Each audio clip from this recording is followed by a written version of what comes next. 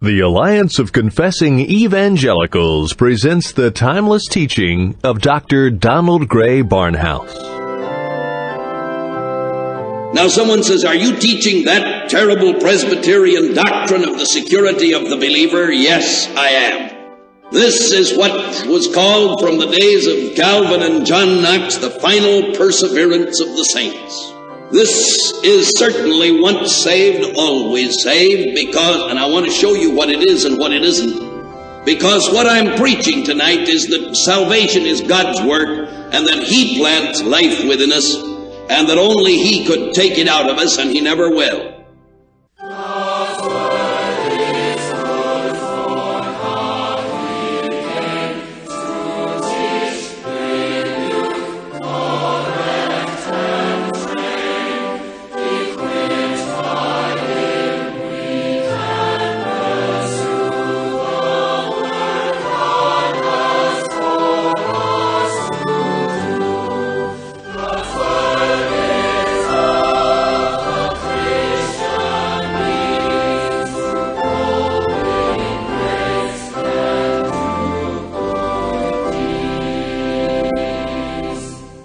Over a half a century ago, the late Dr. Donald Gray Barnhouse, then pastor of 10th Presbyterian Church in Philadelphia, saw the need to spread God's Word beyond the hearing of his local congregation. He started the radio outreach which has become known as Dr. Barnhouse and the Bible. The application of God's Word as taught by Dr. Barnhouse is as relevant today as when he first taught over the radio airwaves decades ago. The message we will be featuring on today's edition of Dr. Barnhouse and the Bible is entitled Assurance Part 2. If someone saved your life by pulling you from a burning car, would you insult that person and treat them like an enemy? Of course not. You would express kindness, love, and gratitude toward that person. Some people think the doctrine of eternal security and the assurance of salvation leads people to be careless about fighting against sin and living a holy life that pleases God. Knowing that Jesus has saved you completely and eternally from the fires of hell should be the most compelling motivation to pursue holiness and serve God in loving obedience. The scripture text for this edition of Dr. Barnhouse and the Bible, 1 John chapter 5, we're looking at verses 9 through 13. Here again is Dr. Donald Gray Barnhouse with a message entitled Assurance, Part 2. Suppose a preacher got up and said this: if we receive the witness of men, the witness of God is greater. For this is the witness of God, which He hath testified of His Son. He that believeth on the Son of God hath the witness in himself. He that believeth not God hath made him a liar, because he believeth not the record that God gave of His Son. And this is the record, that God has given unto us eternal life, and this life is in His Son. He that hath the Son hath life, and he that hath not the Son of God hath not life. These things have I written unto you that believe in the name of the Son of God, that ye may hope that ye will have eternal life, and that you might believe on the name of the Son of God.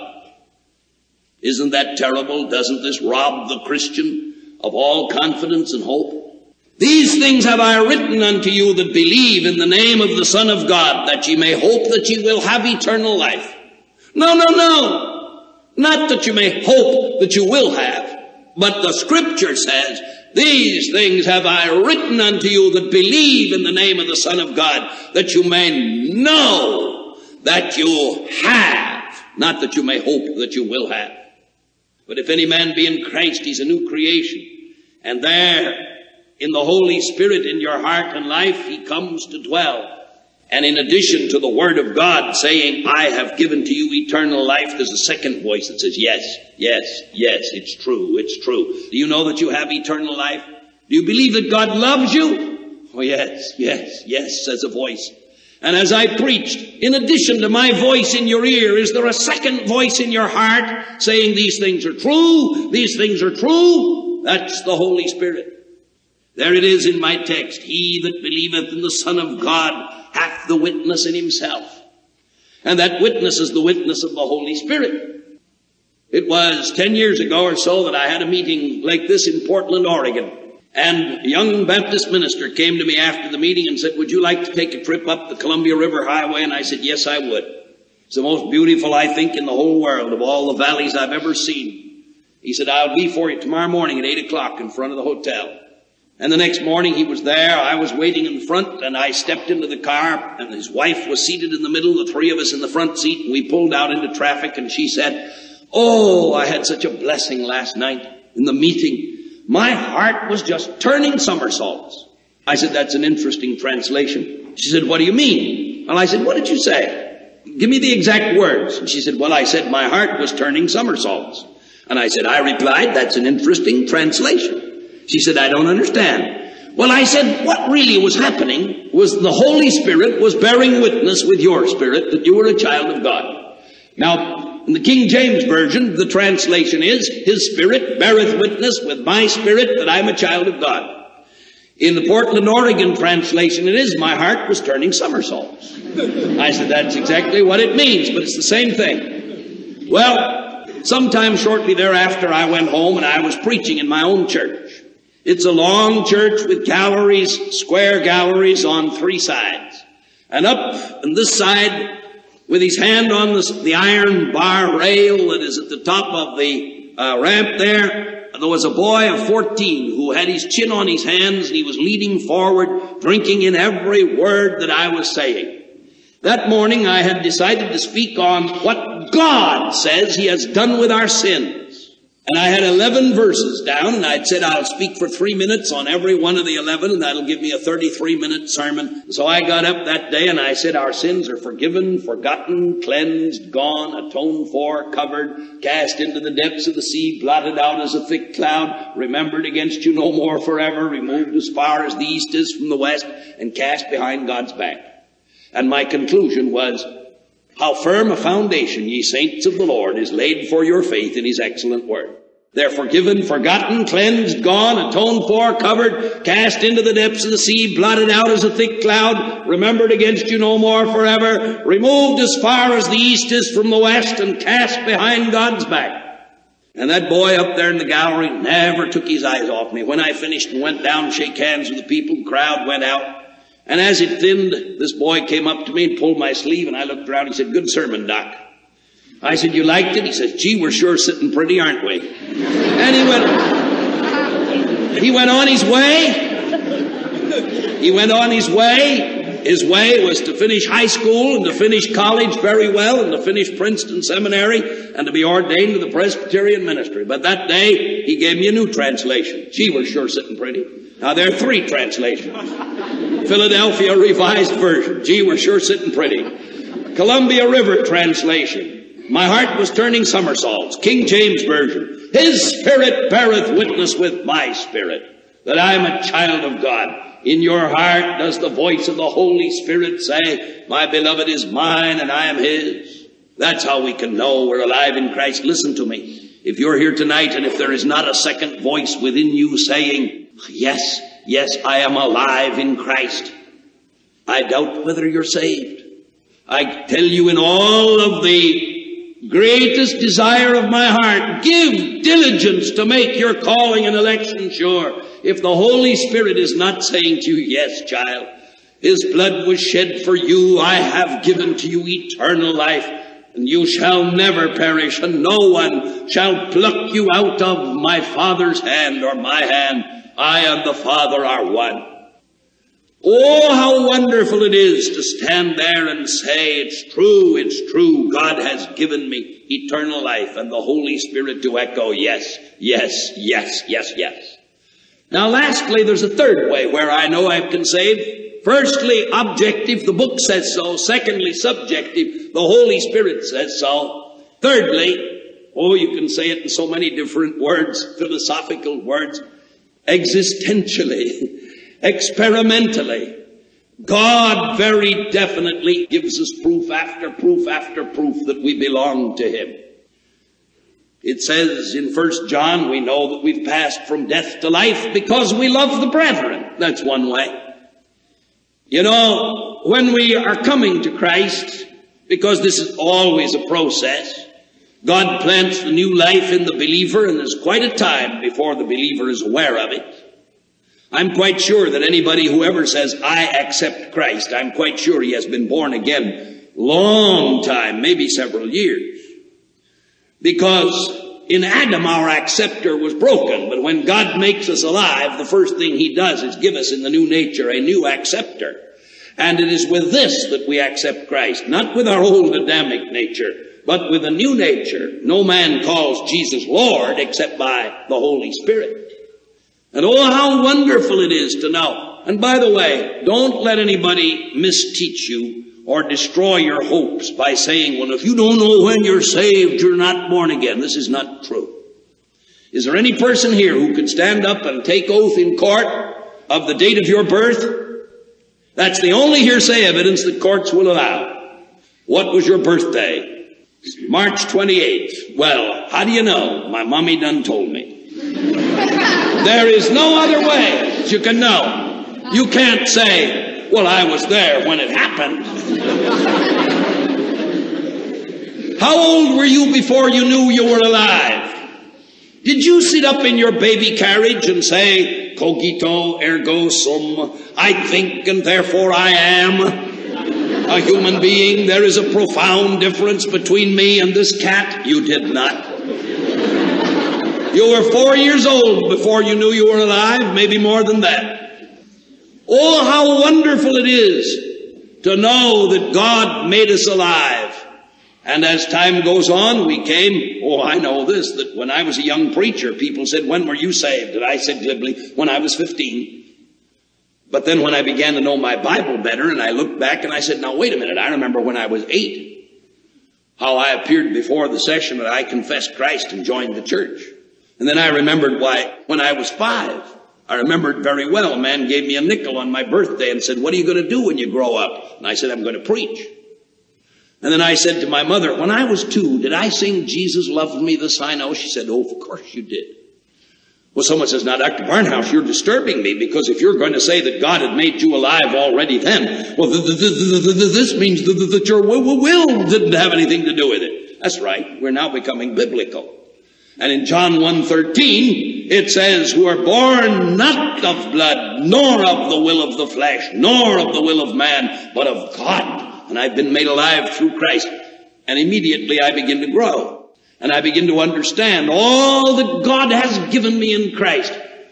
And the Holy Spirit shows me. Now I'm sad that my advance hasn't been as rapid as it could be. I remember a story of James McNeill Whistler. We all know him through his famous portrait of his mother. Well, when Whistler was 59 in England, they gave a one-man show for him in one of the museums. Paris lent the Whistler's mother, and out of some of the great castles of England came the portraits that he had painted, and they assembled to about 200 of his paintings in a one-man show.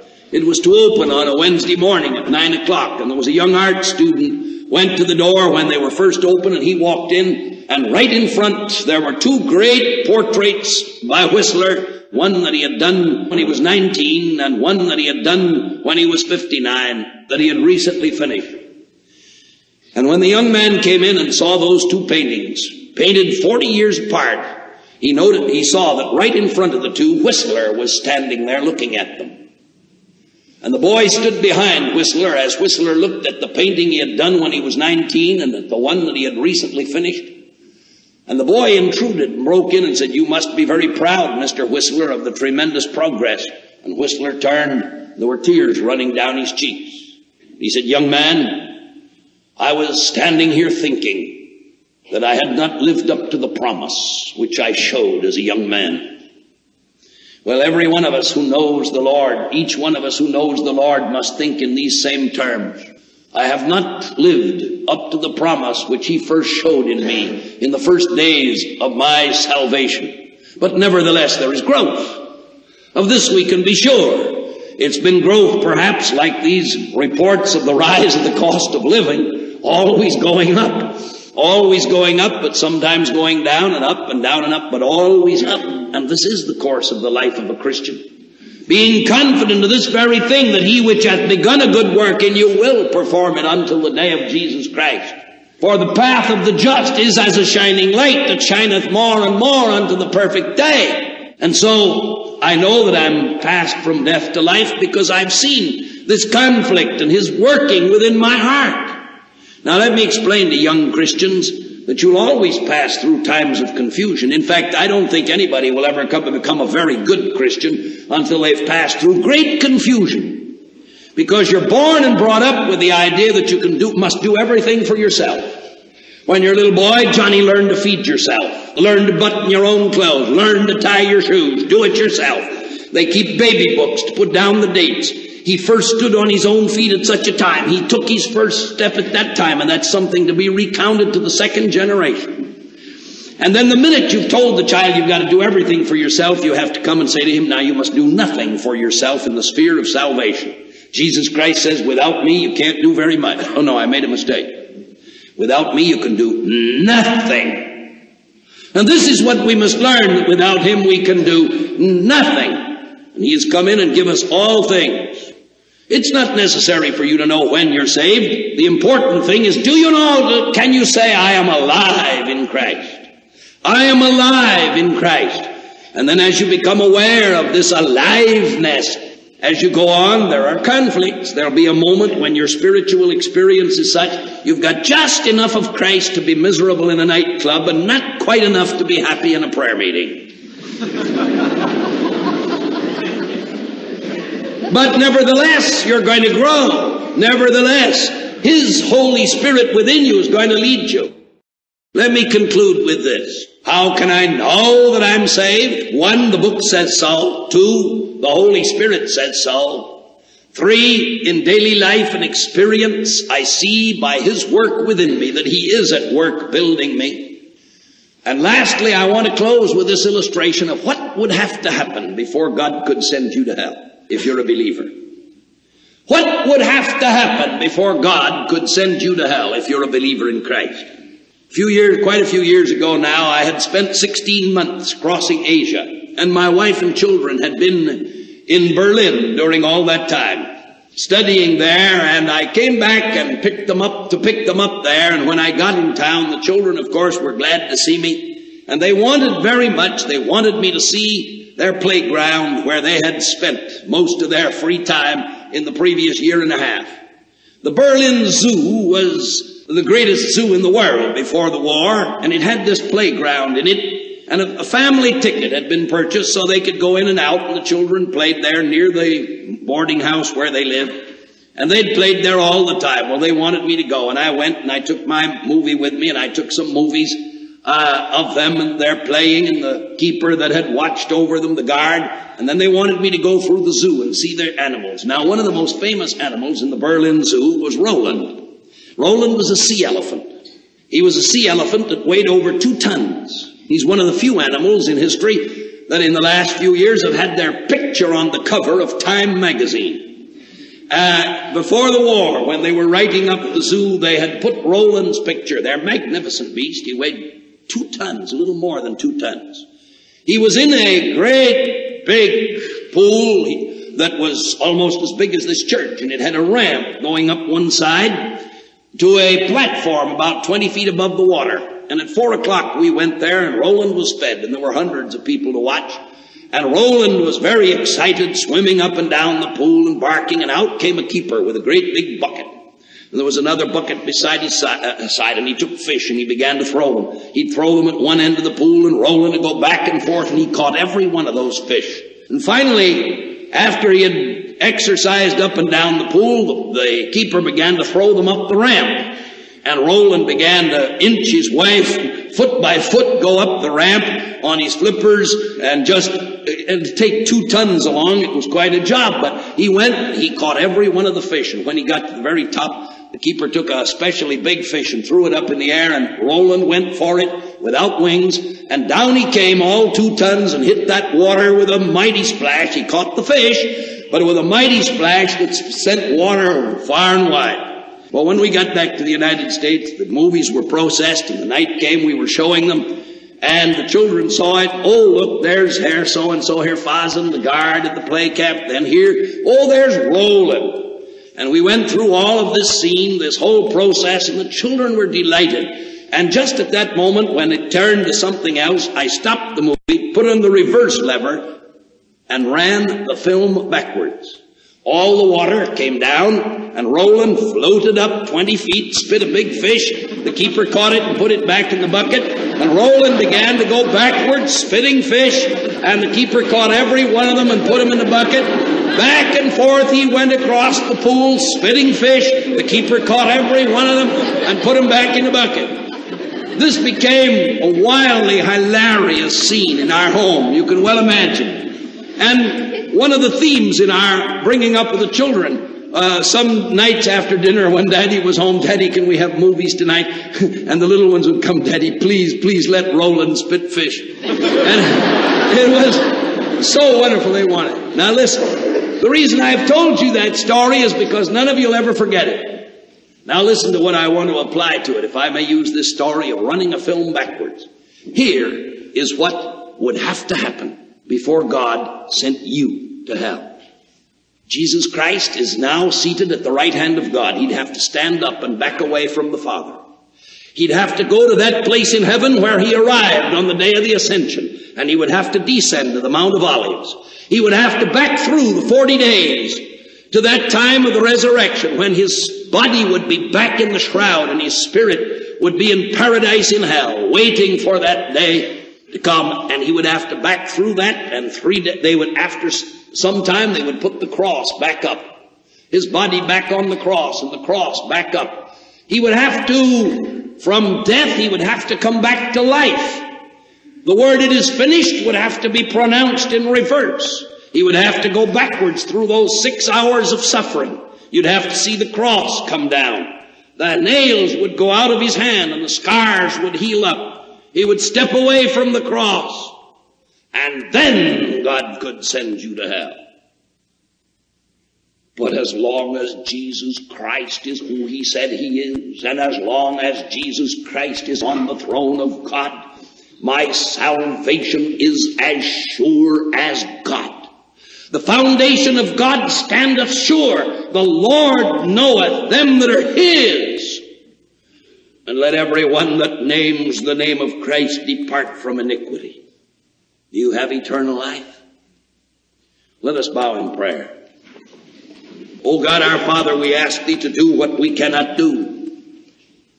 We have spoken this short distance to the ears of these people. Wilt thou speak to the hearts? And in this closing moment, I'm not going to ask anyone to stand up or come forward, but I am going to ask you this. Quietly, with every head bowed, and I don't want you to look around, I want to ask this.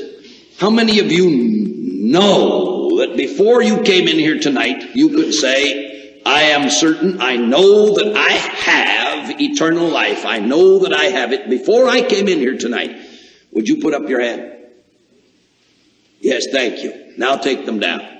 How many here tonight who said, well, I wasn't sure, but now I am. From now on, I know that I have eternal life. And God this night has given me the assurance. If you have had this happen to you tonight, would you just lift up your hand and then take it down again? Yes, yes, I see. Yes, I see. Yes, I see. All over the room, up and down. Thank you. Now may I make this conclusion to you. For the most part, everyone here, the great mass of you, knew before you came in tonight that you had eternal life. You're an audience of believers. I was right in calculating my message not as an evangelistic message, because you have not brought the unsaved here. And that's why 98% of the people put up their hands, that before they came in, they knew that they had eternal life. We're grateful for those who came in who God has brought along in growth tonight to this knowledge. But you're responsible for bringing people even under the preaching of the word, even though I am speaking primarily to Christians. I have known of many people who have been saved while I was teaching Christians how to grow up.